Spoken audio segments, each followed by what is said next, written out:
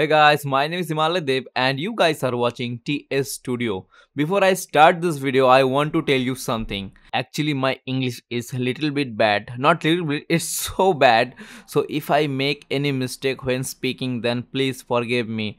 Okay, let's start this video. In today's video, I will show you how you can import all Megascan assets for free, and it is a beginner friendly tutorial, so you don't need to worry about anything. First of all, you need to come this page. I will give the link of this page in my description so you can easily access this page. Okay, now you need to click right here. After clicking, you are redirect this page and you need to log in with your Epic Game account.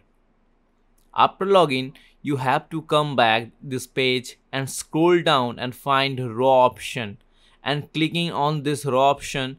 After clicking, you have to select all by pressing Ctrl A and pressing Ctrl C to copy it. Okay, after that we need to click second link. It redirect to this page, and after this we will have to press F12 on our keyboard. It will open developer option for us. After this, we can see a console option on top side. We have to click on it, and after clicking we have to paste that code here. If your code is not getting pasted and it shows some problem, then you have to type always pasting and hit enter. After that, you need to paste your code again. This time your code will work. Okay, now you will able to see that your code is working fine and the option to add Quixel bridge has come on the website. Then you have to click on OK and wait. After this, you will able to see that all assets are not added yet in your account. To add it, you will have to do same process 2 or 3 times. After this, all assets will be added to your account. Now you can use it for lifetime. Thanks for watching. If this video has helped you in any way, then please like and subscribe our channel. If you have any confusion, then you can tell us by comment. Bye bye.